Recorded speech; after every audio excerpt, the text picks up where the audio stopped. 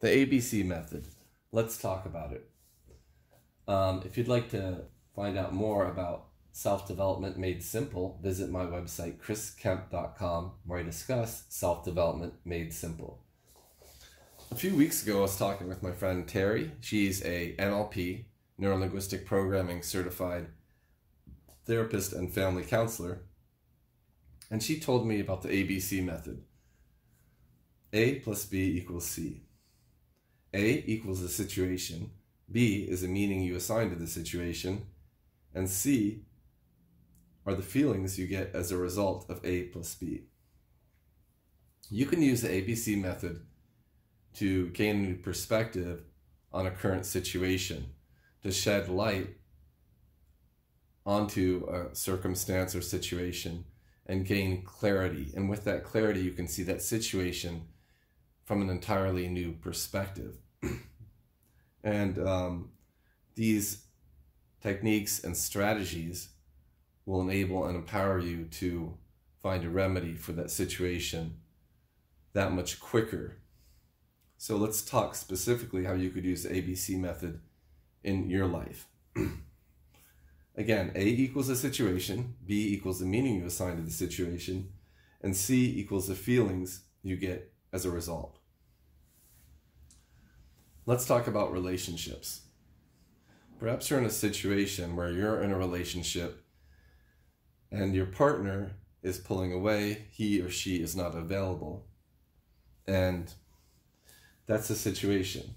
A, the situation is you're in this relationship, you really care for this person, and this person is pulling away. That's the situation. That would be A. B is the meaning you assign to the situation. So let's say in this example, A, the situation, your partner is pulling away. Let's say that you could assign many different meanings to this. So let's say the meaning that you assign to this is that my partner doesn't love me. I am too fat. I am not attractive to him or her. I don't make enough money for him or her. I don't have a college degree. If I don't make it work with this one person, I will not find love. So that's one meaning you can assign to the situation that your partner is pulling away. Now, if you do assign that meaning to that situation, your partner pulling away, what type of feelings are you going to get as a result? The feelings you'll get as a result are going to be very, very negative. So if A is the situation, your partner's pulling away, and B, the meaning you assign to the situation is that you're unlovable, you're unworthy, he or she doesn't like you because they found out that what a loser you are, then C, the feelings you're going to get as a result are going to be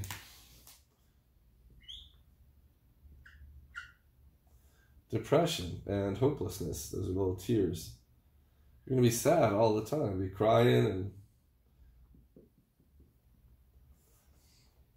now, what can you change with the ABC method? What you can change is a B. The B is what you can change with the ABC method. And think about all the situations that you're going through. Literally, the only thing that you really have control of, is the B, is the meaning you assign to the situation. Let's talk about the same situation. Let's find a different meaning for it. Situation, you're with your partner, you really like this guy or this girl, they're pulling away, and you feel like they don't love you anymore.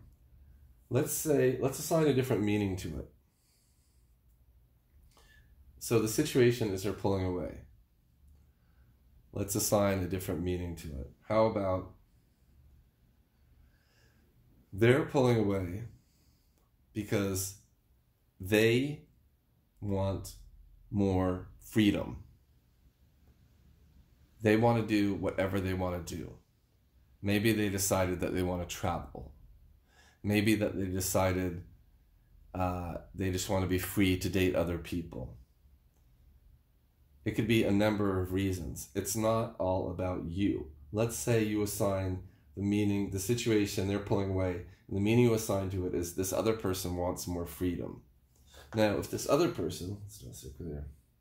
This is you.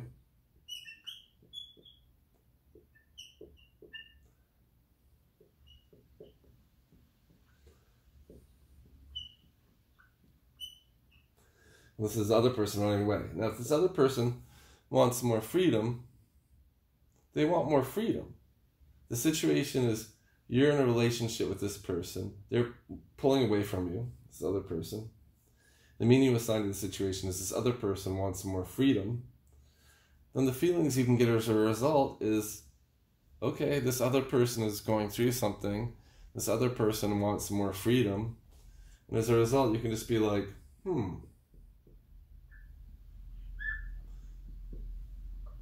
And you can look at it like, this girl's rubbing her chin, so, this other person wants more freedom. So it really has nothing to do with you. You know, everyone's chasing a feeling, and feelings come and go.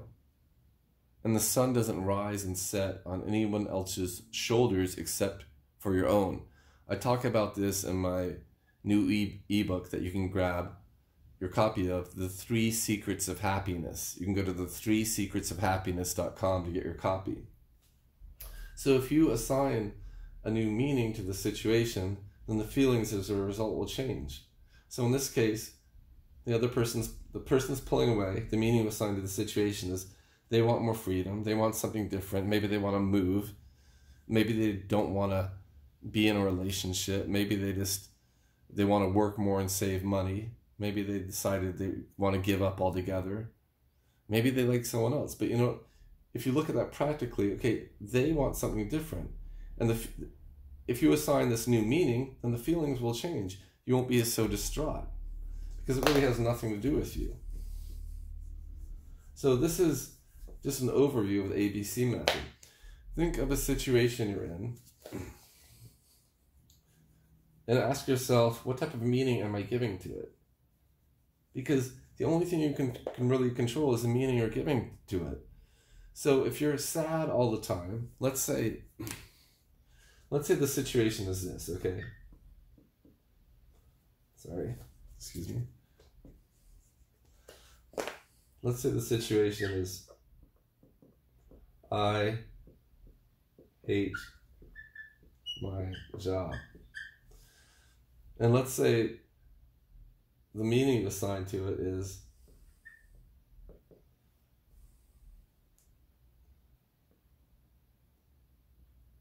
I am trapped. Then the feelings they'll get as a result is trapped. But let's say the situation is you hate your job, and the meaning you assigned to the situation can be something like, I hate my job because I'm 100 times smarter than all the bozos and clowns that I work with. And that might sound as like a feeling of superiority, but perhaps that's just what it is. Maybe you're smarter than all the people that you work with. And in that case, you can keep working there because subconsciously you might enjoy that. You might enjoy feeling superior to the people you work with, while at the same time hating yourself for not quitting because you're comfortable and familiar with it. And comfortable and familiar are kind of like two handcuffs on your hand. They have to let go of, and it's keeping you in a pot super small that you're unable to leave, because if you grow bigger than that pot, you're going to have to become comfortable with being uncomfortable by finding another pot to grow in. It's kind of like if you're not growing where you're planted, you should plant yourself where you're going to grow. So A, I hate my job. B, I'm trapped. C, the feelings you get is I'm trapped. I'm stuck. I can't do anything. The meaning you could assign to hate your job is you hate it because it's not what you were meant to do. You're not using your God-given skill to benefit mankind, to serve others, to glorify God, to add value to humanity, so to speak. And in that case, well, put in a 2 weeks notice and demonstrate value and demonstrate, hone your skills and find the alignment of passion, skills, and market, and create your own job and work for yourself, or work at a job that's going to value your skills. Anyway, this is an overview of A plus B equals C. A is the situation, B is the meaning you assign to the situation, and C are the feelings you get as a result of A plus B. So I hope this has helped. If you want more information, go to chriskemp.com. Self-development made simple. Thank you.